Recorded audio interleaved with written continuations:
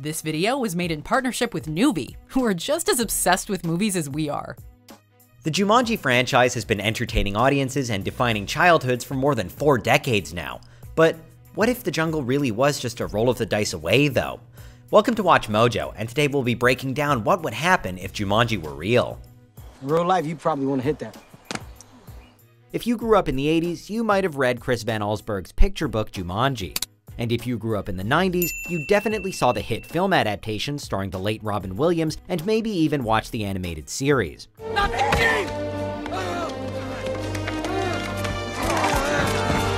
In 2017, Jumanji: Welcome to the Jungle revived the franchise, and was followed up by The Next Level.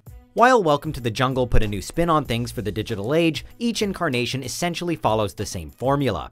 Our heroes stumble across Jumanji, a mystical jungle-themed game. Oh my God! I am totally suing you! What's wrong with my voice? Get off of me! Where am I? In its classic form as a board game, Jumanji brings the jungle to our world.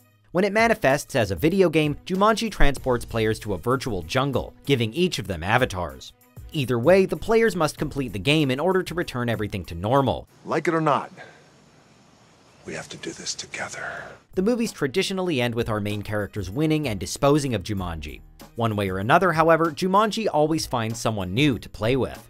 While little is known about the game's origins, according to the first movie, it's been around since at least 1869. As far as we know, every person who's played Jumanji has kept its existence a secret.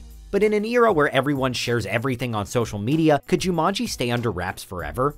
Chances are someone who played Jumanji would share their experiences online. Oh really? You don't think this would be a good moment to make a phone call, or text somebody, or change your status to stuck in a freaking video game? We could totally see Jumanji becoming the next Polybius, a mysterious arcade game that supposedly surfaced in 1981 and was said to be a government-run psychology experiment. Coincidentally, that's the same year Jumanji was published.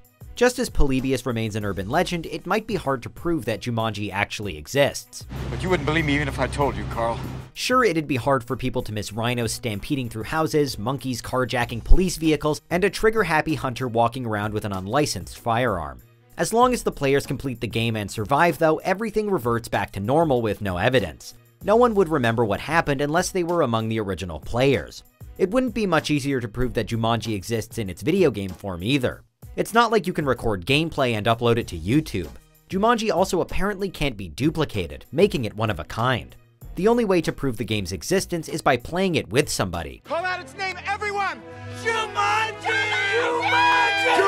Jumanji! Still, rumors would no doubt fly, and once word spread about a game that brought the jungle to life, we're sure that some people would seek it out.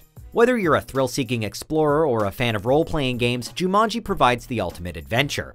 Considering how much some people pay for an actual African safari, we imagine they'd cough up even bigger bucks for a trip to Jumanji. So whoever finally tracked it down could make a fortune. While they were at it, they could expand their business by finding Zathura, the space-themed board game set in the same universe.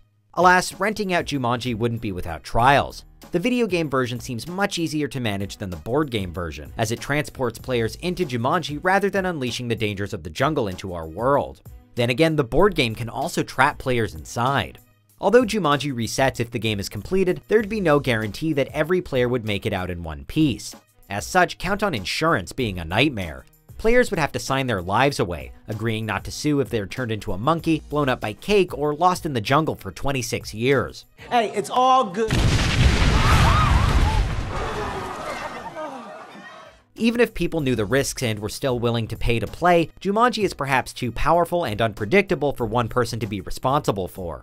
So it might be a better idea to sell Jumanji to a billion-dollar corporation with a crack team of lawyers, the resources to keep the game under control, and cash to burn. We need to eat. Stop doing that. Disney already has the Jungle Cruise and The Rock in their corner, so we're sure they'd love to bring a Jumanji attraction to Adventureland. Jumanji would also fit in well with Universal's Islands of Adventure. Whoever the highest bidder is, we expect people would line up to play a game that turns them into a smoldering archaeologist or a dance-fighting commando. She's kicking their ass. That's our girl. With a company like Disney or Universal running the show, Jumanji would go from an urban legend to a mainstream phenomenon like Jurassic World.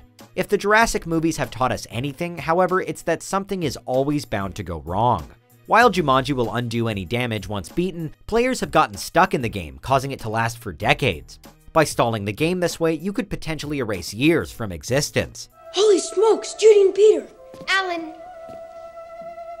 They're not there. It's 1969. They don't even exist yet. This can ultimately work to the advantage of some people, such as Peter and Judy, who got their parents back after Alan was rescued, returned to 1969, and changed history.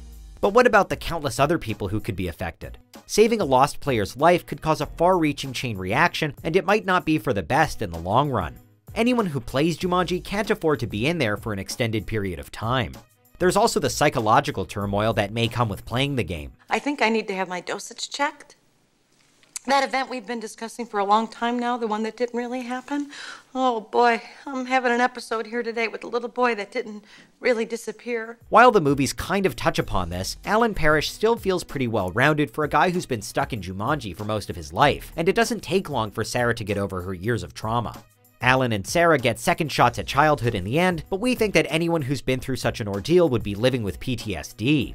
Heck, nearly getting eaten by crocodiles would be enough to scar most of us for life. Before we continue, be sure to subscribe to our channel and ring the bell to get notified about our latest videos. You have the option to be notified for occasional videos or all of them. If you're on your phone, make sure you go into your settings and switch on notifications.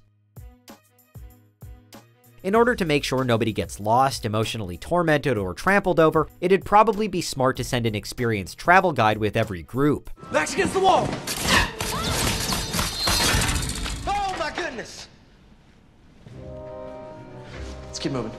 If the travel guide beats Jumanji enough times, they'd be able to crack every secret and memorize every obstacle, guaranteeing everybody gets out alive. Since Jumanji works in mysterious ways though, it may try upping the difficulty or presenting a new challenge if one player becomes too familiar with its tricks. Something's about to happen. I hate those drums. After all, this could be seen as a form of cheating. Jumanji seems less like a game and more like a wild animal that can adapt to its environment. With so many uncertain factors, disposing of Jumanji would likely be the smartest move if it were real. Even if you threw the game into an incinerator, however, we're not entirely convinced that Jumanji could ever be stopped for good. However you got rid of the game, we'd suggest attaching a note for anyone who might find it in the future. The description provided on the game is fairly vague, and people might want to know what's really in store for them if they dare to play. You roll the dice to move your token, doubles gets another turn, and the first player to reach the end wins. So I know it'd be really cool if Jumanji were real, but just imagine if Zathura were real. Okay, like Jumanji in space, does it get better than that? I don't think so. Anyways, what do you guys think? Would you find it cool if Jumanji were actually real? Let us know in the comments, be sure to like and subscribe to WatchMojo, and click here for more great content.